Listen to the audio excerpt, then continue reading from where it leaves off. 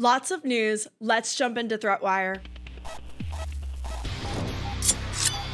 JFrog published a blog post outlining a novel typosquatting attack for Python developers.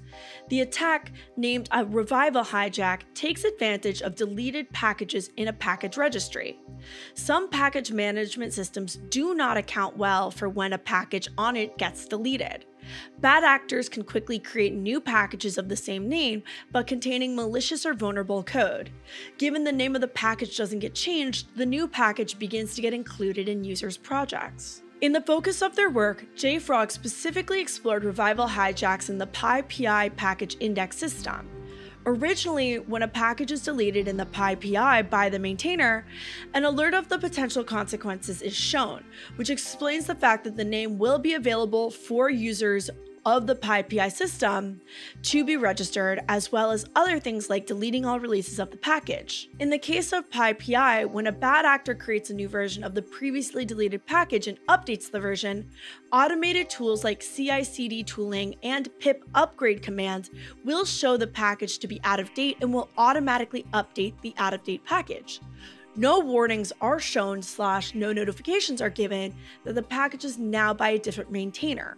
It is just installed. In an exploration of the existing and no longer existing packages on the PyPI index, they found that over 120,000 packages are viable for revival hijacking.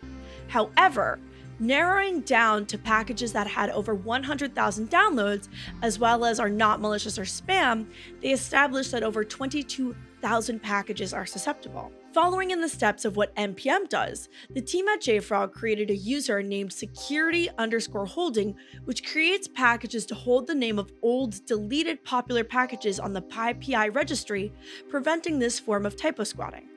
Since creating this user, they've already had over 200,000 downloads of these safely squatted packages. In Adobe's version of Patch Tuesday, the workings for potential zero-day was patched in the Adobe Reader product.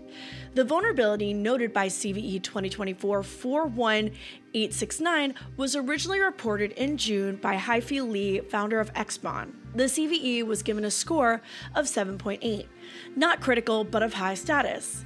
This is because the CVE has a proof of concept available in the wild, however it does not fully lead to the assumed remote code execution, however can be used to do so.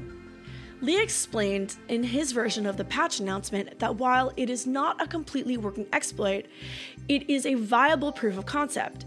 It takes advantage of a use after free vulnerability, which occurs when memory is released by the program but is still actively accessed by the program.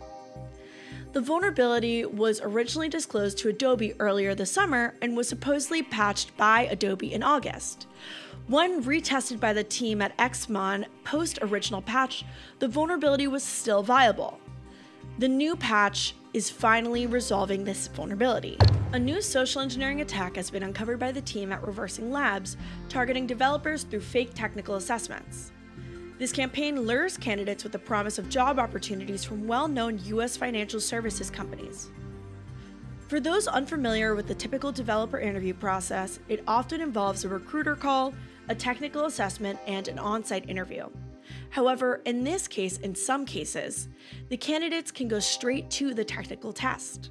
The attack was first detected by Reversing Labs' Spectra intelligence platform, using rules from Japan's Computer Emergency Response team. Developers were asked to install Python scripts as a part of a coding challenge which contained hidden malware. The candidates were then instructed to send screenshots of their completed work, ensuring the malicious code had been executed on their computers. The malicious code was embedded into the init.py files of legitimate-looking Python packages. These files were compiled into PyC binaries and obfuscated using base64 encoding. Once executed, the malware sent HTTP post requests to a command and control server, receiving further malicious commands in response. One of the most interesting aspects of the investigation was how the team got in contact with the victim of the attack and what happened after. During their analysis, they found .git files in one of the malicious repositories, which contained logs revealing the full name and email addresses of a developer who had fallen victim. The developer had been contacted by a LinkedIn profile impersonating a Capital One employee and was asked to complete a coding challenge as a part of the fake interview process. On the same day that Reversing Labs reached out to the developer, a dormant GitHub account named ponpon262612 became active and uploaded a new repo with similar malicious code. The last time this repo had been active was the day the victim was hit with the social engineering attack. This suggests that the attackers may still have access to the developer's machine or were actively monitoring the situation. Fortinet, a cybersecurity company providing tools like firewalls, endpoint security, and security operations, announced they suffered a data breach of their own. An AWS S3 bucket containing data regarding the Fortinet Azure SharePoint instance, which acted as a shared file drive, was accessed by hackers. 440 gigabytes of data was downloaded and published to hacking forums. This hack was confirmed by Fortinet via blog post on September 12, 2024. An individual gained unauthorized access to a limited number of files stored on Fortinet's instance of a third-party cloud-based shared drive, which included limited data relating to a small number, less than 0.3% of Fortinet customers. According to Bleeping Computer, this incident did not involve any encryption, ransomware, or access to the company's corporate network. Thank you so much for watching ThreatWire for September 16th, 2024. If you want to support this ad-free show, please head over to patreon.com/ThreatWire. If you want to find me online, you can find me everywhere at endingwithali, including Minecraft. And remember, good luck, have fun, and don't get caught.